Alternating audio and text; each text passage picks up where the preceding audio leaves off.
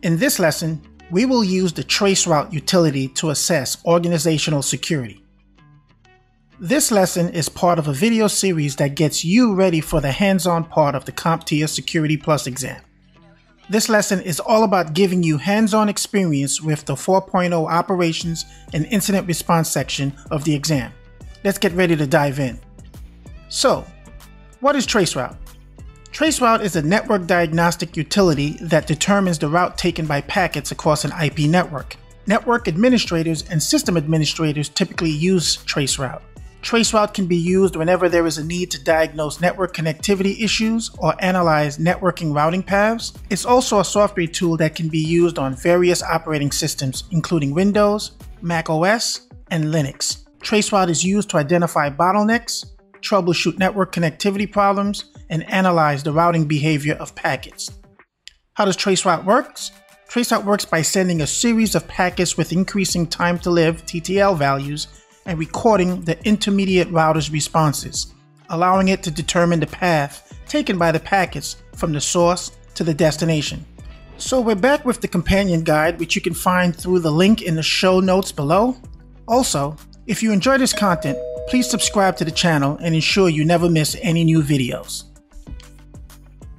So we have our Traceroute companion guide on the left. We also have Kali Linux on the right. We're ready to go through our checklist. And once again, this is a checklist and not a do list. So we're not reading it step by step. We're just making sure that the steps have been completed. So it says over here, launch a terminal. I can do this a couple of ways. So one way is I can go into Kali Linux over here and I can go ahead and type in terminal and I get a terminal emulator this way. And we'll go ahead and do that. So we have the terminal emulator. I'm going to make that a little bit bigger so we can have a little bit more real estate. And it says I have the option here of typing Traceroute either by domain name or by IP address. So we'll do a little bit of both. So I'm going to do Traceroute on the Kali side. We want to be here. I'm going to do Traceroute. And we see we get some output over here using it by domain name, or if I want to, I can just use up arrow here and I can do it by IP address. So I'm going to do Traceroute and 8.8.8.8. These are safe IP addresses. 8.8.8, sometimes called Quad 8, is Google's DNS server. And we get that. So we have the different outputs. This is google.com, which is the web server. This is the DNS server. We did the Traceroute. I hit enter and this is good over here, and it says now we can observe the output. So let's do that again. I'm going to clear the screen on the Kali side, get my up arrow, and I want to look at it from the DNS server side and take a look at the output. And let's observe the output and get a couple of things under our belt here. So first, let's take a look at this map here so we can see what some good round trip times. So for starters, we're trace routing from this host machine over to Google's DNS servers. We say a 30 hops max, which means that we do not want to cross more than 30 routers. This is the byte packets size, and by default, Traceroute will send 3 packets and measure the round trip time, and it keeps doing that to every router that it gets to until it gets to its destination. And how do we know if these speeds are fast or not? Well, it depends where you are on the network. On your local area network, you're expecting to be less than 1 millisecond. That's usually a good speed. And you see these are coming in. They're performing well on the local network. I'm on the 10.0.2 network. This is my local gateway. This is another gateway that's on the local network or on this side. And then I get to these 3 asterisks, and these 3 asterisks mean that the router decided not to respond to the Traceroute request. And that could be for a variety of reasons. One, it could mean that the router is not configured because Traceroute is considered a low priority protocol, so it didn't want to use precious bandwidth or resources, or it's just not configured for security reasons. It just doesn't want you to know that that router was used to transfer the packets. As we continue, we see here that we are now outside of the 10.10 network. I'm on to the internet proper. I happen to be at a location that's using Optimum Online, and it gives us the resolution of this IP address, so I can get the domain name as well from this IP address, and it continues onto the internet, and then eventually it gets over to Google's DNS server. So that's what a traceroute looks like. We can use either the IP address or we can use the domain name. We have a 30 hop max limit, and we're using just 3 packets for the round trip time, and this is our table to measure the performance based on how far we are connecting to that end device. So in this case, Google's DNS is usually in the United States, so we're looking at either a regional or a national network. We're not international, so these are decent performance metrics here for Traceroute. Okay, so let's continue. So we have a couple of things we need to go through on a companion guide. One is we can use the no host name resolution when we're dealing with our traceroute. So for right now, if you notice when I do traceroute, by default, traceroute is going to try and do host name resolution by giving me the name of this IP address. I can decide to not use that by using the -n. So it says no host name resolution, and it's only going to give me the IP addresses. One, that tends to be a little faster in terms of the output, and then 2, it gives me a little bit of a cleaner output in terms of the results. So you see in this case here, I have the same 10 hop count. I get over to Google's DNS, but we're not doing host name resolution in this example. Another option that you may want to have under your tool belt. And I'm going to head and select that. The other thing here is we talked about the 30 hops max, and this is where if the traceroute goes beyond the 10 hop or the 30 hop, it times out and it stops entirely. Most of the times this is not an issue because we're on local or regional or national networks. When we get to international networks, that could be an issue. So let's see what that looks like. So I'm over here in the United States. I'm going to clear my screen. Actually, we want to go back on this side over here. I want to be on the Cali side. I'm going to clear my screen so you can see that. And let's use the right command this time. And I'm going to basically ping India time so we can get that IP address. You know, let's just go right into it and traceroute to it. So I'm going to traceroute, and I'm going to go ahead and put in India Times, which is basically the same newspaper as the New York Times, but it's in India and it's India Times. So let's go ahead and do that. So I'm going to go to India Times. I'm going to traceroute to that. So I'm just going to back this out here, and I'm going to do India Times. And my cable is acting up. And let's see what the results look like. So in this case, what we see here is that the hop count was exceeded. So we were trying to do a trace route. I went through the typical route that I normally would go out from this host over to the internet. This looks like it's going over international shores. This is Akamai, CoreSite.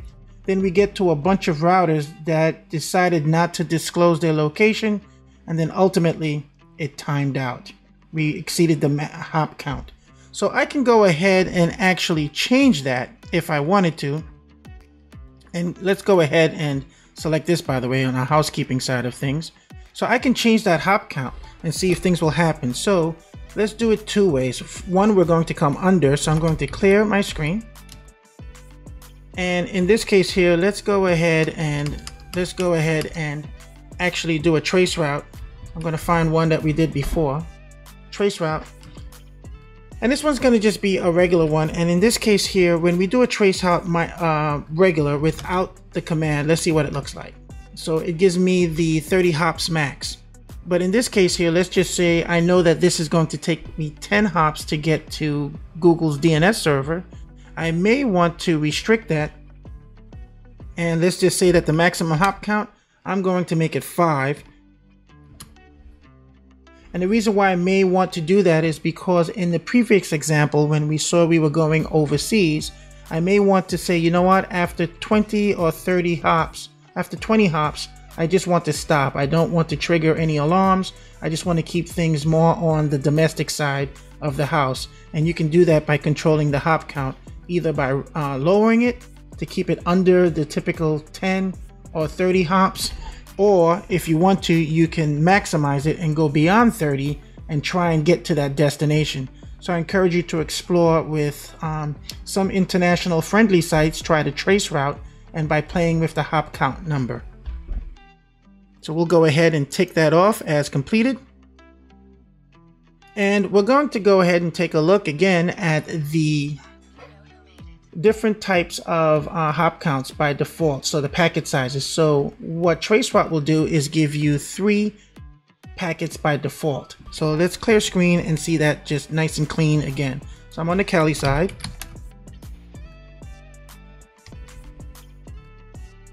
And I'm just going to do a regular Traceroute to Google's DNS. And you see that it uses 3 packets and to get a round trip time. Then it moves on to the next host, 3 packets, and then it moves on 3 packets, so on and so forth. We see that the packet latency, or the delay, the time, the round trip time, starts to change a little bit as we get outside of our network. That's in line with our range here, our range meter.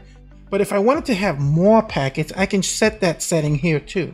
So I can do Traceroute, and in this case, here's the query command. So it's -Q. And let's say from 3, I'm going to go to 4. So you can see that the difference here. So by default, Traceroute is going to give you 3. And if you want to change that, you can change the query count and you can change the packets to 4. Now the idea, why would we want to do this? The idea is that more data is better information. So maybe I want to send more packets to get a better average time and round trip time for all of this information. Then what I can do here is I'm going to jump around a little bit. Again, I can do the timeout options as well. This time here, I just went with the -Q just so you can see the count. And we're not going to do the UDP, DCP, TCP. I just wanted to save that for you in this case here. But here's what we will do here in terms of output. On the output file, we're going to take all of this data and we're going to output it to a file. So let's just say I wanted to save this information here. So I want to save this for analysis a little bit later. And this is a good example. Why not? And I'm going to output it with the greater than sign, and I'm going to call it tr.txt. I can rename it later. And what's happening now is that it outputted that file. It outputted the results to a file. So rather than to the screen, it went right to the file. So I can cat tr.txt, and let's see what happens. Cat. This is just so I can send it to the screen. tr. And these are the results. So rather than send it to the screen, we sent it to a file. If I wanted to manipulate that file, I can nano that file, which is a text editor, just like Notepad or anything else. I'm going to tr.txt.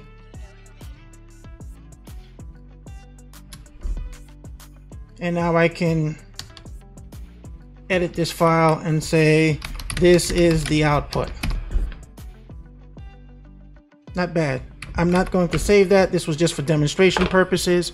So we'll go ahead. This portion here I'm saving as a companion guide, so you can go ahead and use this as your option to use Traceroute, and you can use, instead of ICMP, you can use UDP, and you're going to specify a port.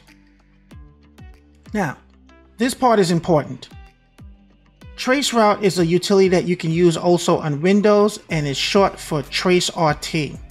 And it's a command line utility primarily used in Windows operating systems, including Windows 10, and it works the same way as Traceroute.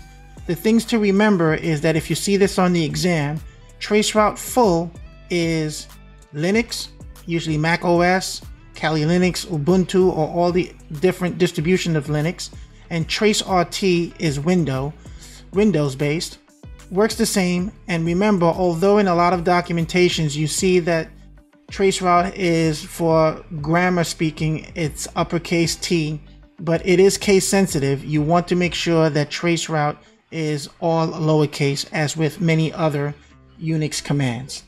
Okay, with that public service announcement aside, I'm going to go back into the companion guide. I'm on the Linux side. I'm going to clear the screen so you can see where some of these companions come from. So what is it that we do to get some more information? So far we see that if we use the command, whether it's ping so far or any other command, we can traceroute.